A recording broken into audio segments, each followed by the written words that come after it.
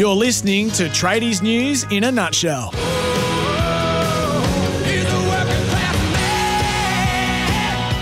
Welcome back. David King and Kane Corns not too far away with Fireball Friday. But before we get there, as promised, Nims Azoor in studio. Welcome to you, Nims. What a hell of a promise. Jeez Louise. They do it every week, whether I promise it or not. No F1 this weekend, but the season seems to have just turned like that. Back-to-back races in Monaco and Spain. The next race is next weekend in Canada. But in the two just gone, any sort of semblance of competition or challenge seems to have gone out the window with another 2 wins to Max Verstappen. So that's 4 wins in... that's 5 wins, I believe, from the 7 races this season, and the other 2 have both gone to his teammate. It's always been Red Bull, Red Bull, Red Bull. But yeah, Maxi Verstappen absolutely cruised home to a first-place victory. How's this for a perfect weekend, right? So in Barcelona, he not only won the race, he led every single lap, he took pole position, and he got the bonus point as well for the fastest lap. So it's just basically tick, tick, tick, tick, tick. And I reckon there's a lot of people saying this is detrimental to the sport, which it does make it kind of boring.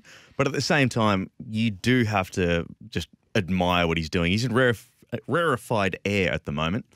We've spoken about how gripping the 2021 season was and how that coincided with Drive to Survive probably at its pinnacle and what that did for the sport. And I think probably the F1 bosses wanted to capitalise on that and made a bunch of changes last year to equalise the competition even more so. At least that's what we heard. How has it gone so far the other way? It's weird. I don't know what's going on. I'll tell you, it was promising to see what Mercedes did, though, because it was good to see both Mercedes drivers in P2, P3. It was also slightly, it was a hollow kind of win because, 24 seconds between Max Verstappen and Lewis Hamilton does kind of sort of say it all. But it's good to see Mercedes getting a couple of gains. Ferrari is the real basket case here that I want to know, because when we saw them at the AGP a couple of years back, No, when Charles Leclerc went and won and led the championship last year, you were thinking, all right, it's a resurgence of Ferrari. All of Lygon Street basically were flying their flags and getting their shirts out from like 1995 again.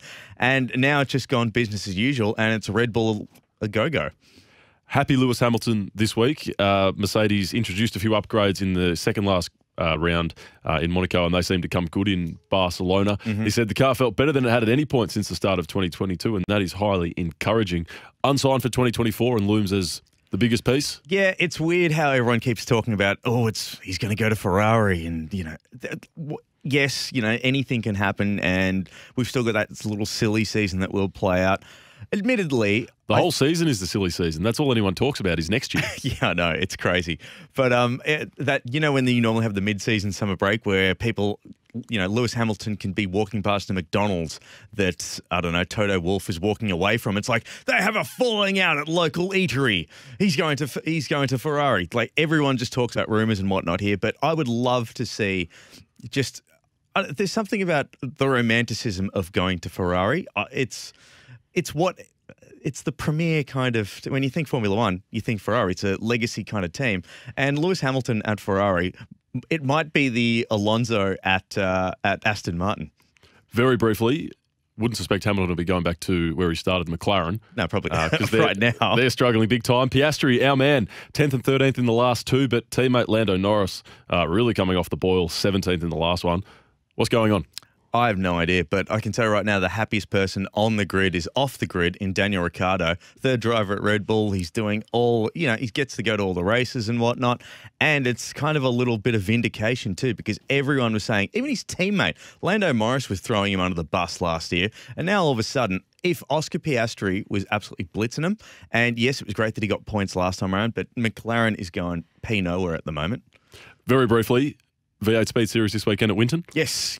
And if you're wondering where Winton is, it is just 2 hours from the Melbourne CBD, but you're going to have a whole stack of categories in action, starting today, actually, on Stan Sport, which is going to be great. TCR Australia, so all the hot hatches, like your Honda Civics, the Peugeots, the Hyundai i30s and whatnot. Not only that, too, we're going to be seeing our very own Stephen Johnson from the driver's seat in a Trans Am Mustang. John Bowe, legendary Australian V8 touring car champion, will also be in action as well for possibly the final time. And you can see some classic V8 touring cars as well. Nims Azoor, energy, expertise, thank you. Oh.